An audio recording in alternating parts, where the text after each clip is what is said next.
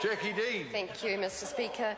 On the Ministry for Primary Industries receiving notification from Fonterra about a potential contamination issue relating to whey protein concentrate that had tested positive for food poisoning bacteria that could cause botulism, officials immediately swung into action. We in the government established a ministerial response team, and a number of briefings, meetings and teleconferences have been held over the past couple of days since the issue first came to the regulator's attention and was brought to government's attention. So MPI has had staff in Fonterra's Hautapu plant, which is the site of the contamination, conducting testing, and also in Nutritia's offices assisting with the tracking of infant formula that may contain the contaminated whey protein. MPI has also put officials into Fonterra's data centres with its agreement and full cooperation to assist in getting absolute clarity on the situation as it's unfolded. The situation continues to remain fluid. Ministers in this debate and speaking previously have outlined their response and reaction, and the information changed a number of times, and that is why officials in the government have been and will continue to take a conservative, a precautionary approach until we can get absolute clarity over this situation.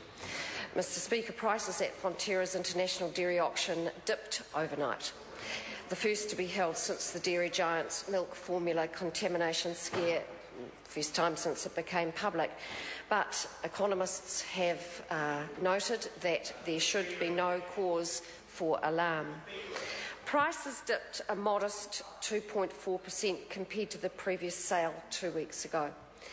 The total volume of products sold at auction did increase, however, to a record 60,587 tonnes, and that was up slightly. So the results confirm that there has not been a material market impact on Fonterra's prices from the contamination issue, and that international demand for our dairy products remains strong. So that does not let us off the hook in any way, but it does remind us of the importance of the agricultural sector to the New Zealand economy. And I will be unashamedly parochial in my next few comments, because the Lower South Island, and in particular the Waitaki electorate, is one of the major contributors to New Zealand's economy based on the agricultural sector.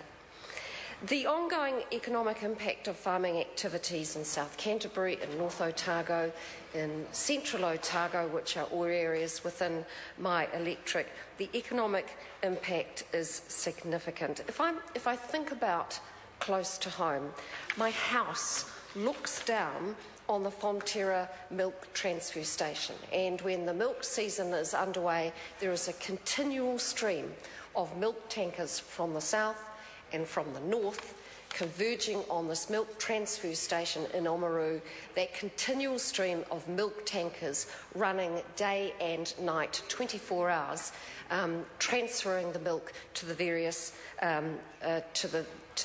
milk treatment stations. The Waitaki Valley, if I go up the valley a little bit, 30 years ago was a place of barren, dry, stony waste, and with the introduction of the Upper Waitaki and Lower Waitaki irrigation companies' activities, that landscape has now been transformed. It is green, there are still sheep, there are still deer, there is still cropping, there is an awful lot of dairying.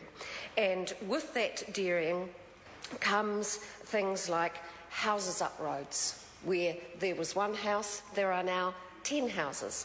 With those houses come kids. Those kids go to school, those parents, they go into town, they go to the supermarket, they go to the rural supply stores, the vet comes to them and they go to the vet. The economic activity that is associated with our dairying industry shouldn't be underestimated. If I look at the North Otago Irrigation Company, 10,000 hectares under irrigation, in 5 years under irrigation, Farm expenditure has increased 310%. There have been 76 extra jobs coming to our region. Order. It is important for New Zealand. Mr. Speaker. Chris Hipkins. Thank you, Mr. Speaker. Mr. Speaker, Important for New Zealand.